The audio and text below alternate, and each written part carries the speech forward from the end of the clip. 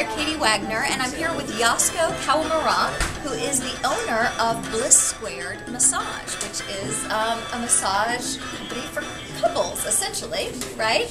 You like to teach couples how to massage each other. That's right.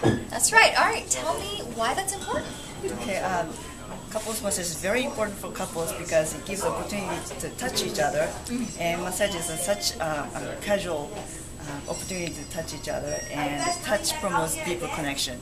It produces oxytocin, which is a bonding hormone, especially for women, and that causes more desire to touch. So it's very important that the couples touch each other. And it's a low pressure touch. Right. You know, it's kind of a comfortable situation, right? Right, exactly. So when you're working with these couples, tell me what body parts do they most request learning how to massage? Yeah, usually people request neck and shoulder, where they carry a lot of stress from work or relationship or whatever, for finances.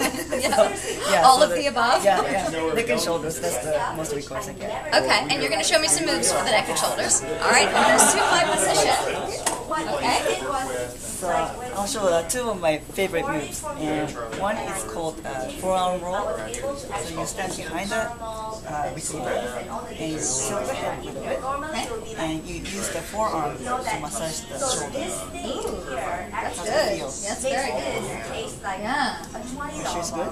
It is. And you stay off the bone, because when you massage the bone, it hurts. Let's do the other side.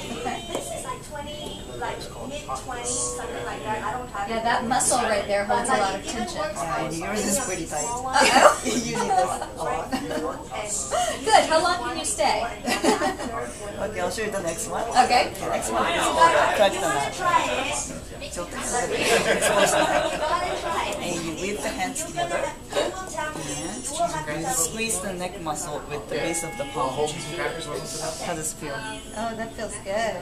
Good. I'm going to go to sleep over here. And when you do this, make sure you adjust the height by using the legs, not the bent back, but use the legs, a wider stance, and bend your legs to adjust the height. So as a giver, it's comfortable. You don't want to be the one that ends up needing massage, right? Exactly, yeah. A lot of people often hurt themselves giving massage, so Oh, goodness. yeah. My mission is to stop that. So giving massage is, it's not as bad as receiving massage. Right.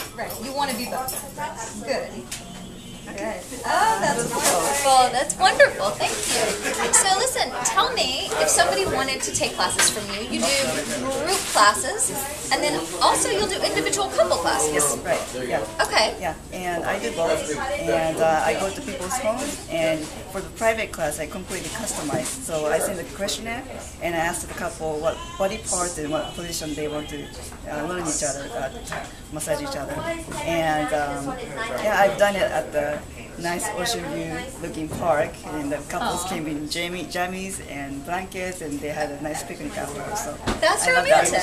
Yeah, that's nice. Okay, tell me how somebody could get in touch with you if they were interested. Yeah, they can go to my website, which is bliss2massage.com. And all the information is there. All right, great. Well, hopefully they will, because she's really good. Thanks for joining us. We'll see you next time.